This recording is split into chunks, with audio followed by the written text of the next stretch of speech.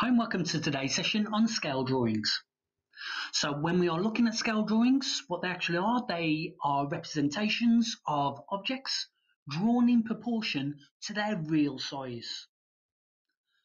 So when we're looking at scale, what we need to do is work out the size of the actual object, size of the drawing, and then work out the proportion, which is our scale factor. So scale picture of a 10p coin. Here's my 10p coin just here. So 0.5 centimeters equals 1 millimeter in real life. So this coin has a diameter of 12.2 centimeters. So now our problem is, what is the diameter using this scale drawing of an actual coin? So 1 centimeter equals 2 millimeters, which is what we've got from here, because if we double both of these, doubling half a centimetre is a centimetre, doubling 1 millimetre is 2 millimetres. This is just to make it easier for the calculations.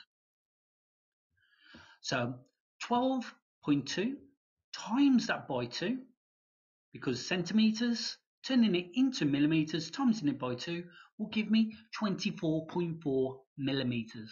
And that is the diameter of a 10p coin. And of course, this would become the key. So here's another example using a well-known Transformers character. So his actual height is 10 meters tall. The scale drawing height is 20 centimeters tall. So we could use a scale of 20 centimeters equals 10 meters. So I've actually simplified this by dividing both of these two by 10 to 2 centimeters equals 1 meter. So this has actually became our key on our drawing.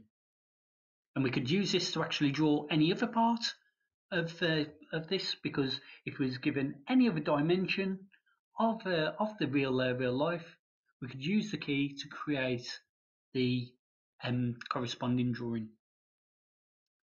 So using this as our scale factor, we're going to take the actual size and we're going to divide it by the scale size. So 10 divided by 20, that gives me 0.5.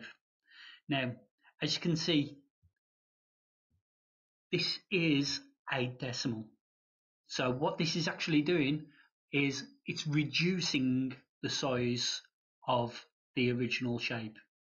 But we've just got to bear in mind that when we've got our answer, we've got to convert it from meters, taking away the meters, and put in centimeters. We could also use them on map drawings. So here's a problem where the Black Panther is using a plan of a room for a rescue, and he's going to on this plan he's got a scale of 1 to 20. So this means for every centimetre on the plan drawing, on the blueprints, is going to actually be 20 centimetres in real life, or 0.2 metres. So the scale drawing length is 18 centimetres in length and a width of 12.5 centimetres. And of course, he needs to now use this to try and find the actual length of the room. So what we're going to do, we're going to take our 18, which is our scale drawing, and we're going to multiply that by 20 to give us our actual size, which gives us 360 centimetres. Or some of us like to work in smallest form, simplest form, in which case I'd reduce this to 3.6 meters.